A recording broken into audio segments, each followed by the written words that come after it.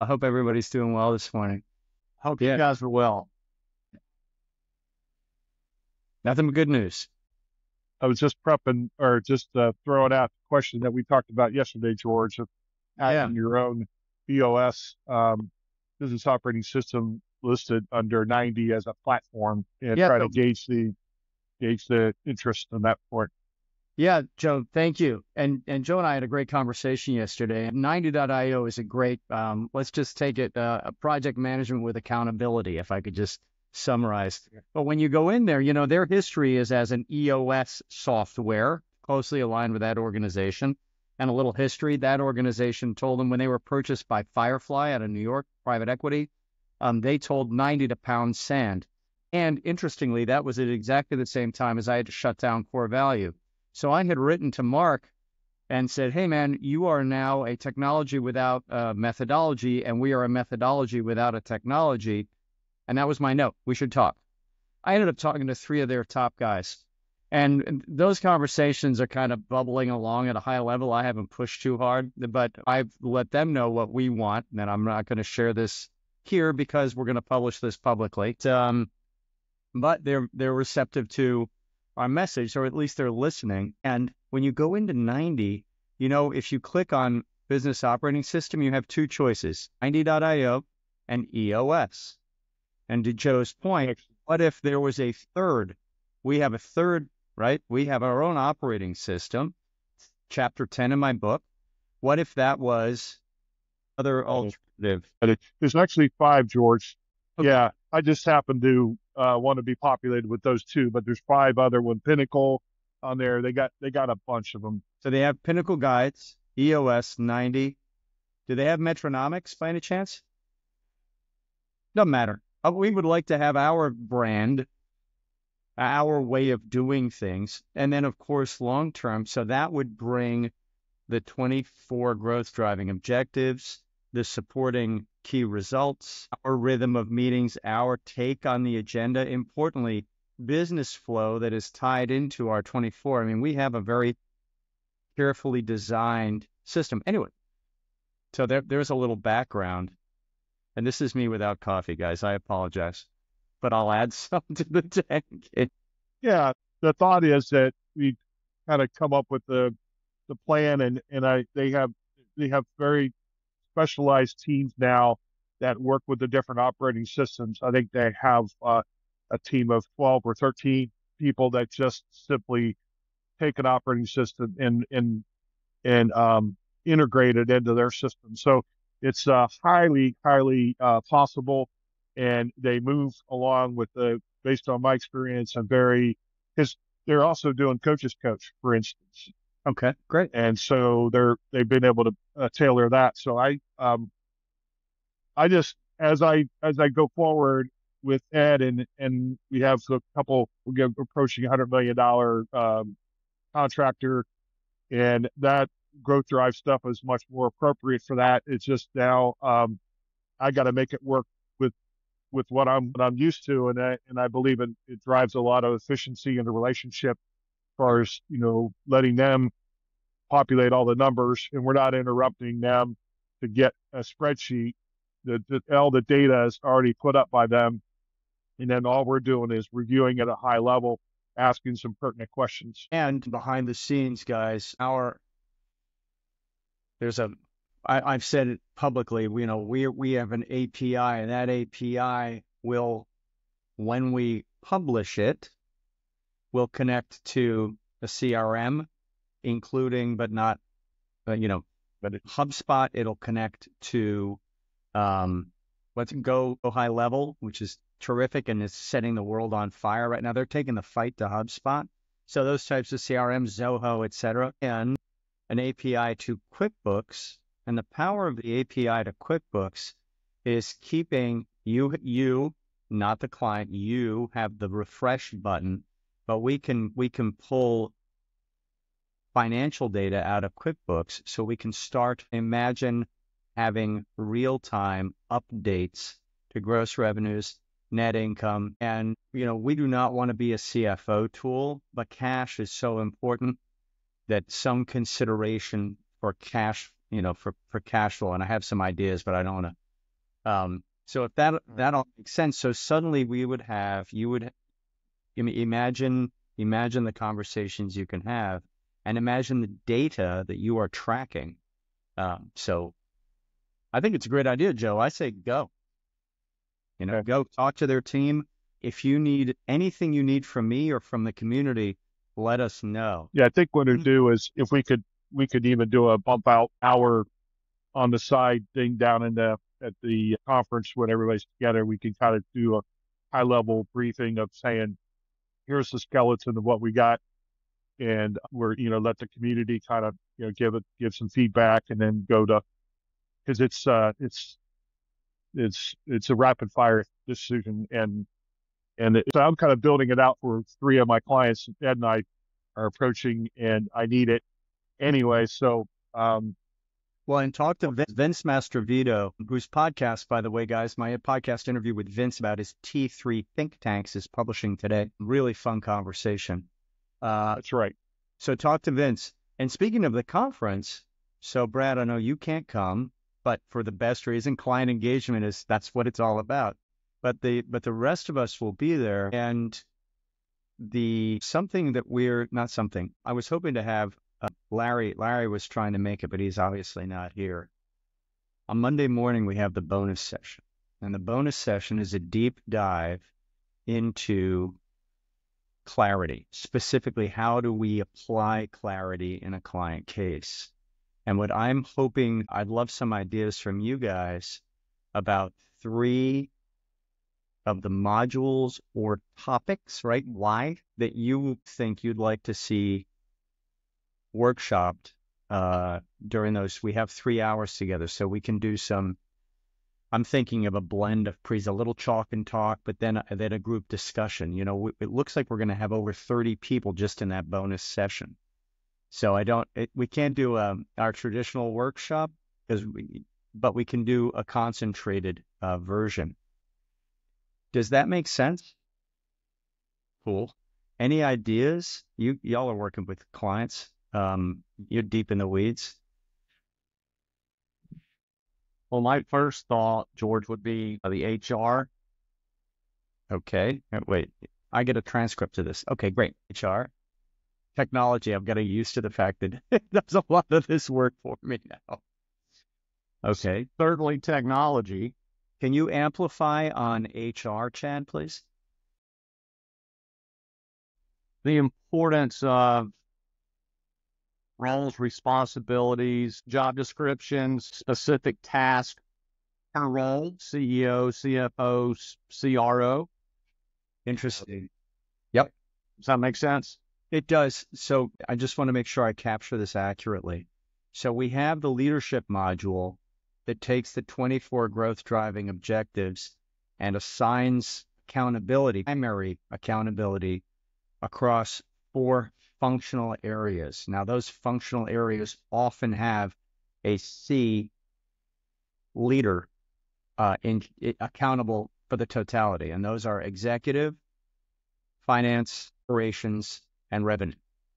Yeah. So, okay. Yeah. So I'm looking at the executive here, the financial, and the operations. Okay. Very cool. And if we unpack people, productive and loyal, we would be looking at concepts that we've seen play out really well.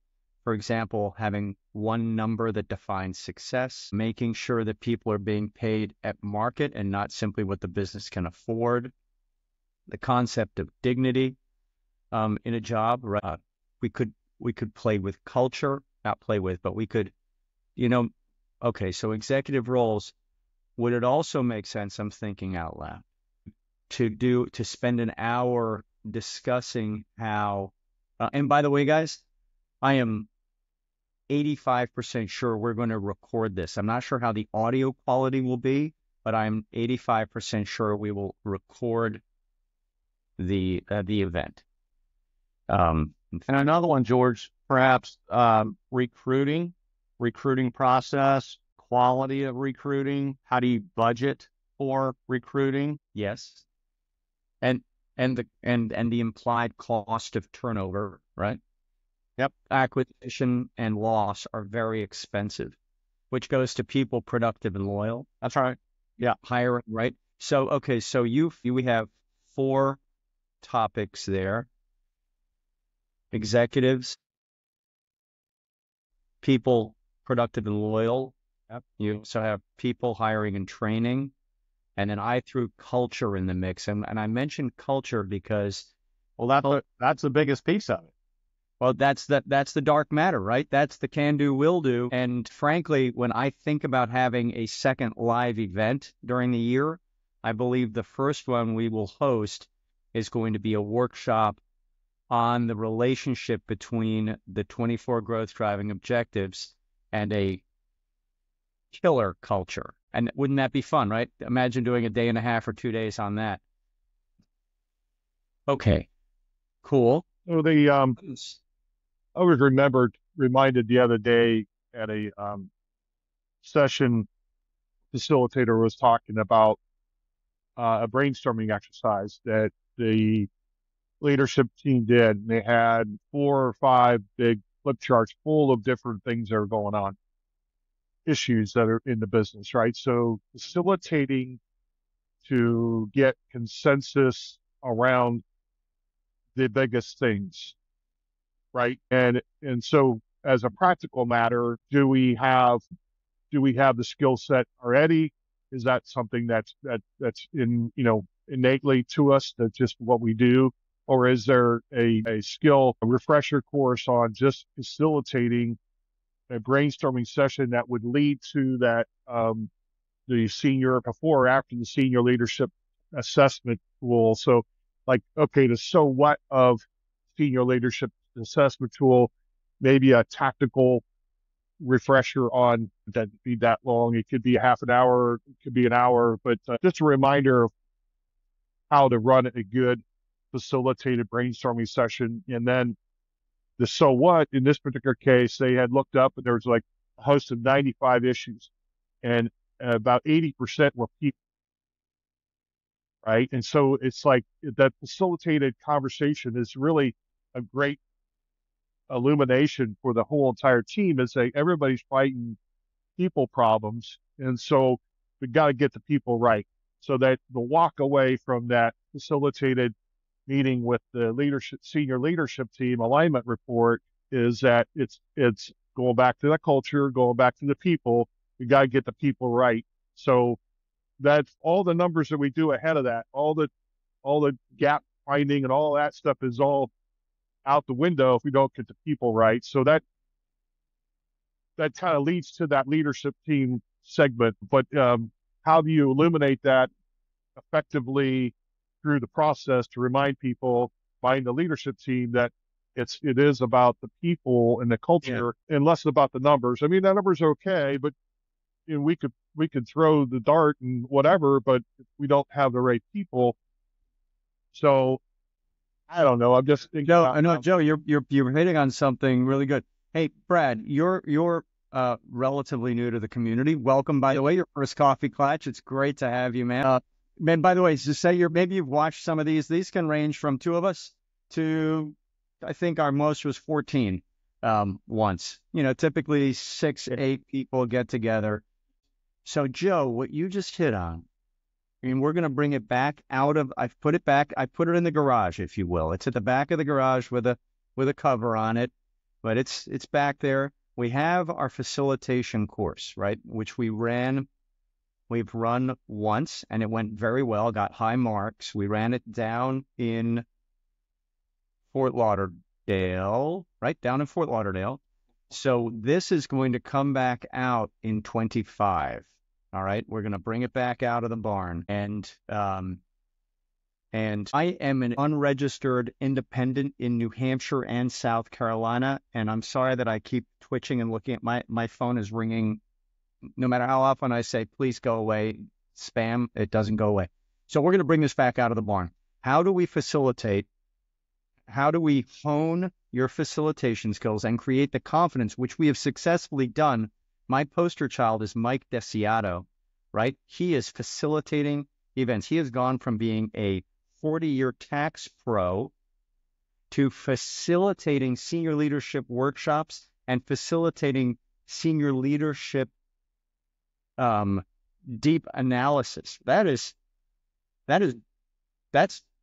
I'm really proud of the fact that we have helped a very smart, intelligent, hardworking, dedicated guy go from, I have no clue how to do this, and very candid, right, vulnerable, to, man, we're doing it and we're getting it. We are nailing it. So we'll bring this back out, Joe. So we might do, I'm just spitballing, but maybe we do a workshop that is, day one is facilitation skills, and on day two, some blend of facilitation. We might facilitate a culture workshop. Okay, great idea. Now I want to bring us back on topic. So Brad, you're new to the community. I'd love to hear from you with knowing what you know now. What topics might interest you? I know you're not going to be able to be here next time, man. Right. So I'm just kind of diving in the deep end. I've listened to your podcasts, some of them twice, just trying to get terminology and how people are using the tool, and very excited. It fits in extremely well with what we do. So my whole emphasis right now is kind of how do I get connected with COIs, create the COI groups using Clarity as, I don't want to say bait, but, Yeah, as the attractant. Yeah. Right. This is why I'm different. This is what I do. I love that. And Brad, to pick on that topic, you're going to hear a lot.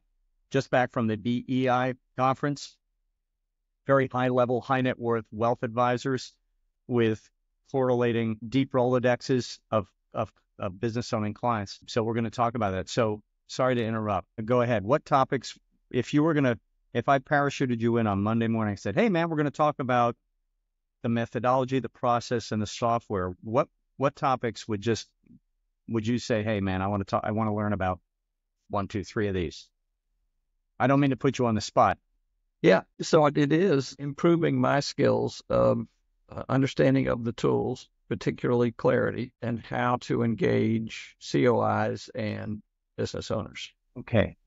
That's number one. That's a fabulous topic, especially given that we're going to have a bunch of exit planning wealth advisors in the room. I love that, Brad. Thank you. Good. In fact, I'll commit to that being one of the topics, for sure. Sure.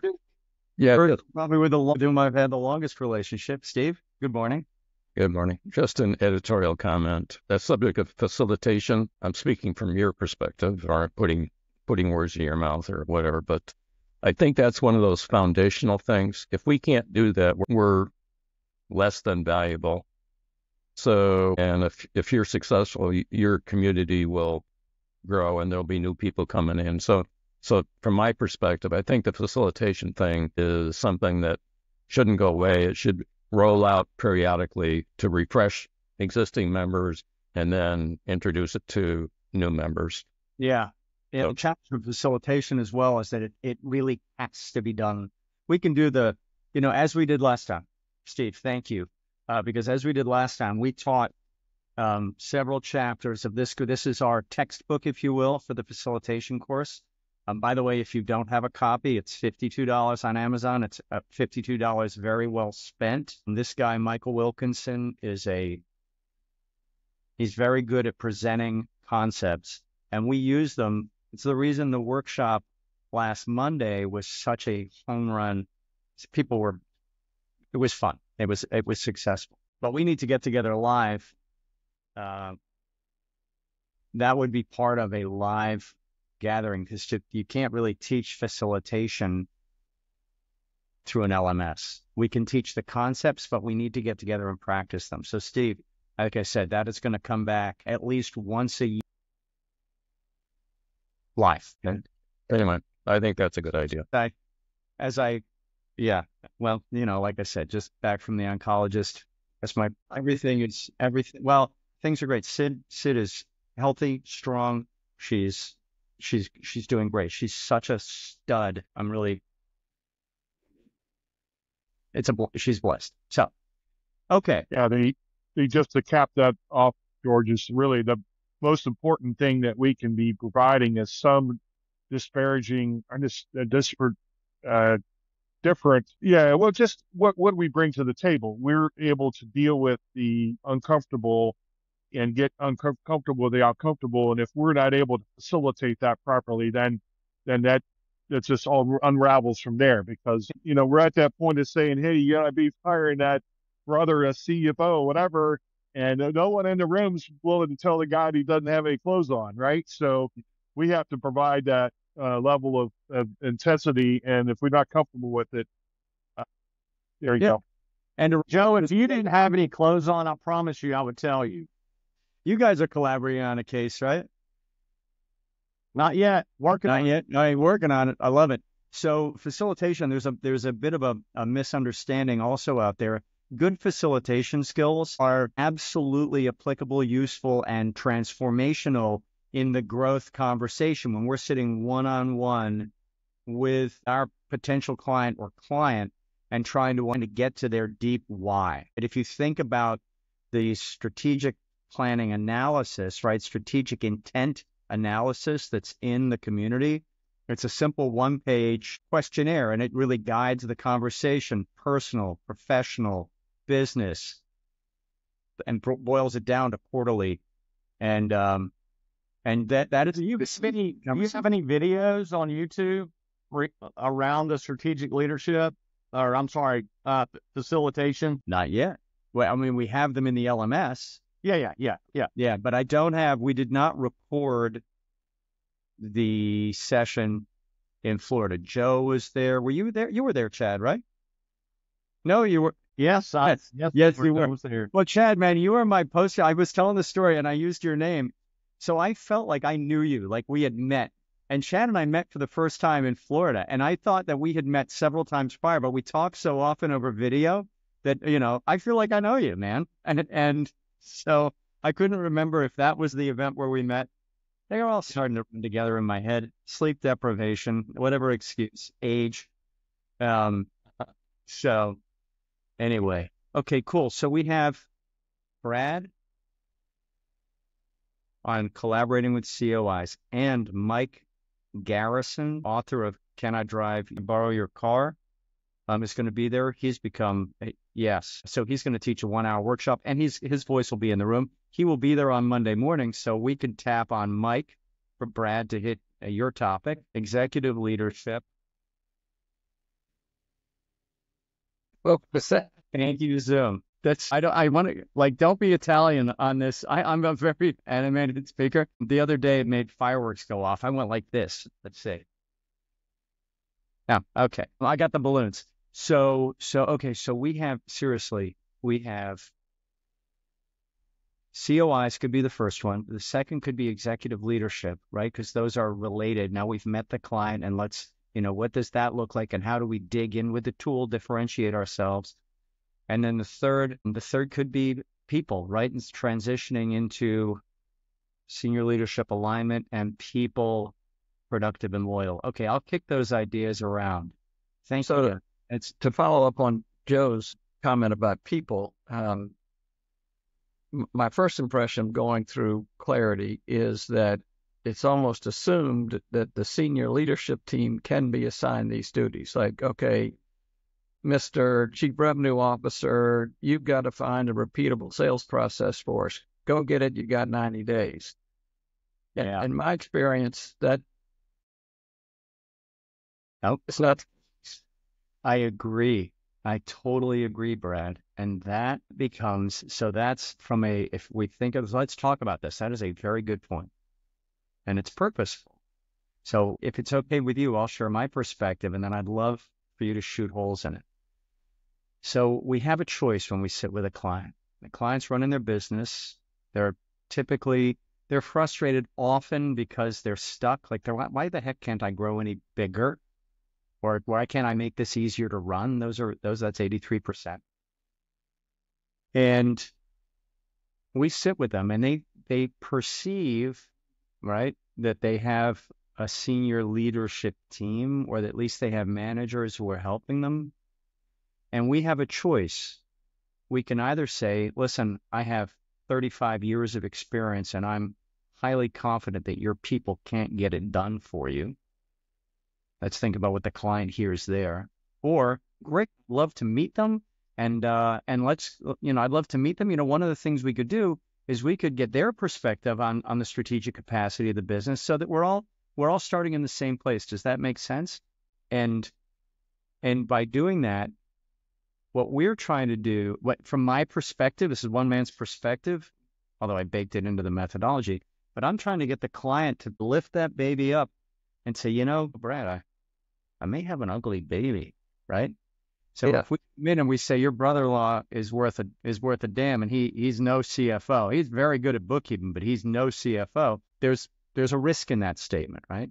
Not that there's confrontation can be very valuable, but is also, or does the client sit back and say, now that you're describing what a CFO actually does, now that you're showing me these accountabilities for the CFO, turns out my brother-in-law can't be doing any of that. So that's my thinking. Did I explain that adequately? At least somewhat clearly? Just want to make sure I wasn't calling on all the wrong people. No, you are not calling on all the wrong people. No, we see it all the time. There's a case that's very near and dear to my heart where there was a friend, employee of the company, had a friend. That friend was looking for some part-time work and knew something about bookkeeping, got brought in. And you know where the story is leading, right? Got brought in to do the bookkeeping, and then got given the label controller, and then got given the title of chief financial officer. But this is in a 5-year period where, she worked hard and was dedicated and wanted to do a good job and acted as the CFO and represented herself as the CFO, but knew that she was being a good egg, right? She knew she wasn't a CFO per se. She knew she's like, well, I came in to be a part-time bookkeeper and suddenly I'm working 60 hours a week and we had a fractional CFO to support her, right? Does that resonate with what you guys see out in the market? Bob needs a promotion. Well, he's been the controller for 6 years. Man, maybe we'll make him the CFO. But Bob is not a CFO. Yeah, man. So Brad, you're spot on. And so the assumption is that we need to educate our client about what they have and significantly what they may not have. And that goes back to Joe on facilitation, Yeah. Steve? Yeah, I think Joe, sorry. what I've seen is it's kind of keeping up with the pay increases and justifying the pay increases by giving them a new title without the formalized training, and with the hopes that somehow they would absorb that, guilty as charged. I moved my senior, accounting manager up to a CFO, and was he ready? No, changed his name, but he grew into it, and boy, I felt better to have people say I had a CFO. Yeah. Well, what's interesting, but it just, we're different, right? Well, and Chad, you hit on this when you were talking about the potential segments to this morning workshop. When we think about defined roles, which is really defined accountabilities, and the org chart, but the org chart's kind of dead, right? If we start linking function, if we do function mapping, it's much healthier, and that is a facilitated workshop. But if we start performing function, leading a conversation about function mapping, it's really and then what? Okay, so you got an order, and then what?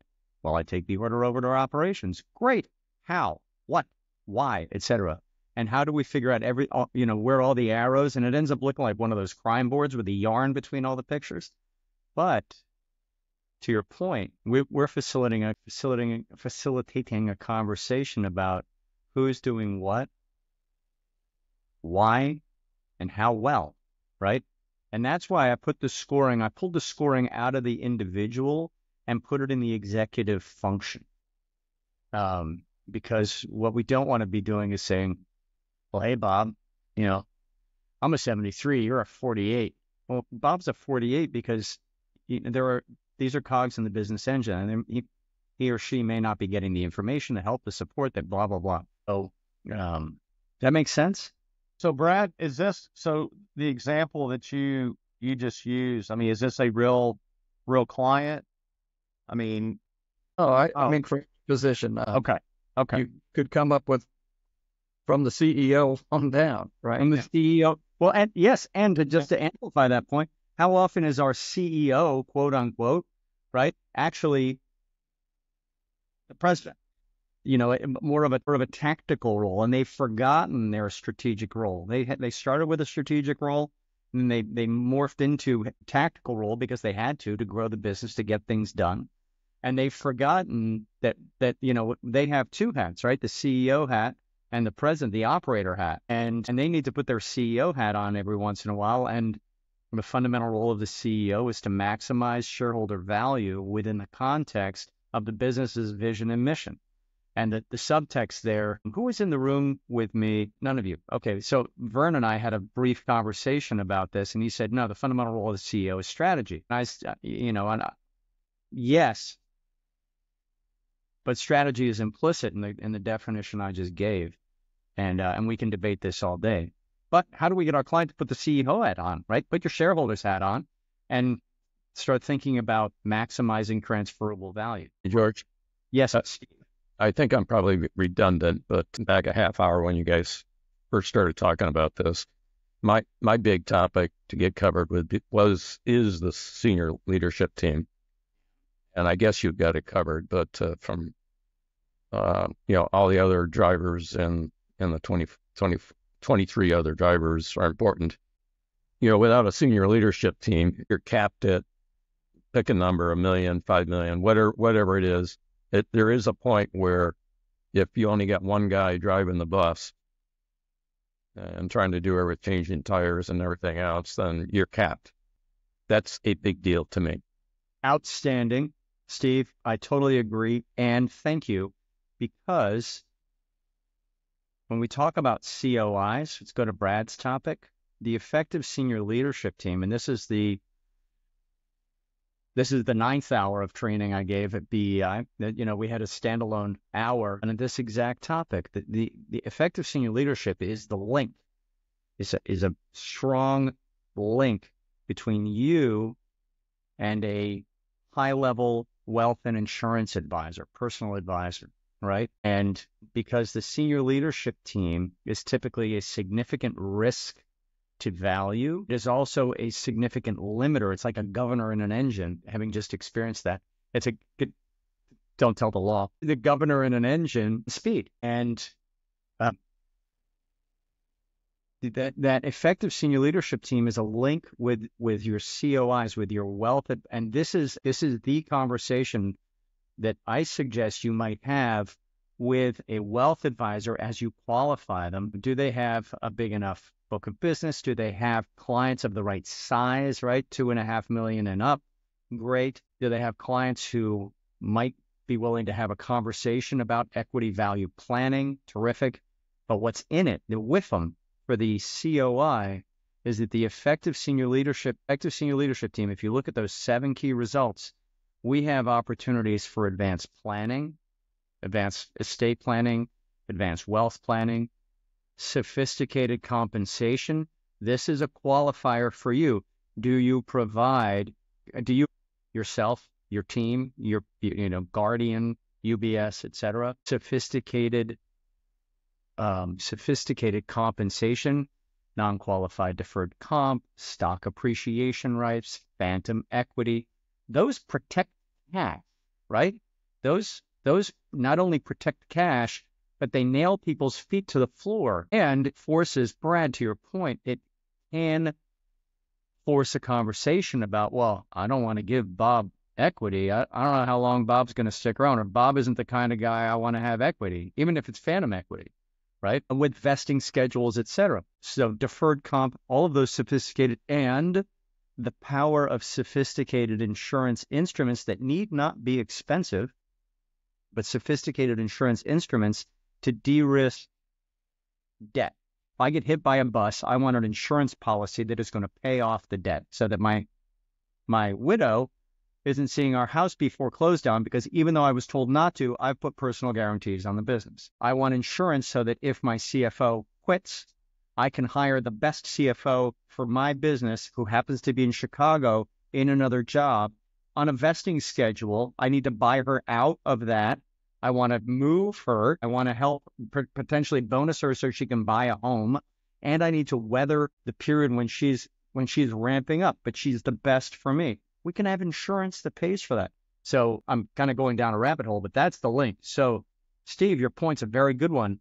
And the effective senior leadership team, which Chad brought up and Brad has discussed, as has Joe, that's going to be a topic we're going to dig in on. Now, we're going to do a full hour plus with Mike on Monday, that afternoon on this very topic, but we certainly can workshop it in the morning. Sorry to go on a tirade, guys. Does that make sense?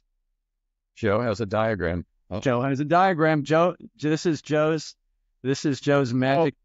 Go ahead, man. So when we talk about this, and it's very similar mantra, and the way they do it is they basically, in your world, George, or our world, if you will, is the executives here responsible for not only the revenue, the operations, and finance, right? So there's an integrator is a term that's being used, and then the visionary. 50% of the time, there's a visionary that's there. Do we have a visionary in this company or not? That's like an early on question. There's 3 rules about this. One is that one person in each of the roles. You can't have 2 people sitting in the box. One person accountable. Totally agree. This doesn't work, right? And then second one is they should really look at the top before you put people in the seats, because this is what happens is you roll the person around the role around the person versus the person around the role, right? So eliminate all the people in the boxes and then start out what's needed in that role as the revenue officer. That's function mapping. What's needed, function, what's needed, what are those 4 or 5 things? Because the person they might shy away from asking that because that person doesn't possess that skill set that you currently have in that role. And so that's the dangerous part about it. That's where we ought to be able to be very clear about this is what's expected in that role. If that person can't live up to the expectation, then we need to rethink either the role or expand this and make it another block. And ultimately, who's responsible for revenue, who's responsible for operations, and then each one of them have tied back to KPIs, which you've done very effectively, George, and your work is that whole thing is like, this could be all part of it, just a really introductory session that we could deliver to our clients on the education about this role responsibility chart. Absolutely, Joe. And something I want to say here. So if we think about, let's pick finance. So finance is accountable for, I'm going to keep it real easy. Finance is accountable for every Monday delivering the business flow report, right? Our Moneyball KPI and the supporting, all of the other data we're watching week by week by week. Cool. Fantastic. Does that mean, it sounds like it implies, but does it require that the finance person be be accountable for all of those numbers? No, but the finance person is accountable for bringing them together in a way that can be communicated clearly and crisply and efficiently to the senior leadership team so that our Monday morning meeting is as productive as possible. And when I'm the CEO and I sit at the head of the table, I have one role in that meeting, really. It's to ask why. Hey, guys, I see cash flow is down a little. Why? Hey, ladies and gentlemen, I see that, Steve, my fractional CFO, my CFO, has put together the business flow report, but on there are sales and marketing numbers. Now, does that mean that Steve is accountable for the sales and marketing numbers? No. Steve is accountable for getting them onto that piece of paper, but my revenue heads are accountable for telling me the pipeline and sales opportunity, the value of sales opportunities. Does that make sense? So, Joe, this goes exactly to the point. Go ahead. And it's just a follow up with this, because I think we were talking about a few minutes ago was saying, how do you manage an outsourced CFO? How do you manage an outsourced revenue officer? How do you manage an outsourced operations partner? And I think where the answer. When you say you, do you mean you as the business advisor? No, you as the owner. Okay, so we're three drivers with the owner. Go ahead. Yeah, and so you can. I think the comment earlier was we're not big enough. We don't have that person in the position, but you certainly can get that work done by your CPA and get the right people doing that work for you. Matter of fact, I'm just now working with they're about $1.5 million, and I'm asking some very questions around all their numbers, and they don't have it, but they can get their CPA to complete all the different data to give them that strategic decision-making capabilities. Managing that outsourced resource is about it just reduces the amount of questions and allows us to work all at a higher level because we have the proper data. Joe, amen. Amen. Listen, something I talk about a lot, if you guys ever watch, and I would invite you to watch on YouTube, it doesn't matter what language it's in, because you'll pick it up like this. In rally driving, there's a driver, and they don't call the person a co-pilot, and it's often a woman, actually. It's a co-driver, and that co-driver has the map and is saying, and they have code, they have fast speed for left, right, 45 degrees, etc., hill, people. So you're sort of the co-driver in the rally term with the CEO. Now, if we bring in a fractional CFO, there are really, I guess the business owner has three choices, right? They can recognize that they don't actually have a CFO and say, I don't want to do anything about it. They can say, I have Bob, who I'm calling the CFO, but he's not quite up to it. I'd like to bring in someone to coach him up. I like Bob. He's been here for 20 years. But he's smart. He's hardworking. And importantly, we need to ask Bob, do you want this? Right? That's our job, or the CEO's job. We need to facilitate that conversation. And so we can bring in a fractional to coach Bob up, or let's say that they really just don't have that function. They have a bookkeeper, but they don't have that function at all, but they need it. And it's amazing. We have $10 million businesses lumping along with essentially a bookkeeper because they're not using financial data to manage to grow the business. Anyway, then we can bring in a fractionals. Joe, to your point, how do we, the fractional should be the fractional should be, from my perspective, I'd love to hear your perspective. You guys agree, disagree? Shoot me down. That fractional CFO should be in the Monday morning meeting. The fractional CFO should have the accountabilities, right? Just because they're fractional doesn't mean that the CFO's accountabilities are jettisoned. This fractional has the accountabilities of a full-time CFO. They need to price themselves, and so that's from my perspective, do nothing, coach up, bring in a fractional, and maybe the fractional ends up being gosh, we've seen this how many times with you guys. Hey, George, I'm going to bow out for a while because I've been hired by X as the typically CEO or CFO, right? And we have members of this community. Kent just went through this as a CEO. He got brought, he started working on a client he ended up being brought in as the CEO for about 6 months there. Kent's now back. Does that make sense? Yeah. For example, George, right now I'm acting as a chief revenue officer for a firm. And I am involved in their weekly meetings. Yeah. With their entire staff. Yeah. By the way, you know where they're not having this conversation? Not to pick on them, it points out the difference. It strikes me. They're not having this conversation in the Value Builder community. They're not having this conversation in the biz equity community, if there is one. They're not having this conversation in the capitalized community. We are different, and this conversation is our power, right? So Brad, you asked a simple question, and we just had. This is why there's no agenda. Did we answer your question? I just posed, that I need to get up to speed quickly on using the tool. And anything I can do, Brad, call me, text me, email me. Right, we'll jump on a call, and I will walk you through.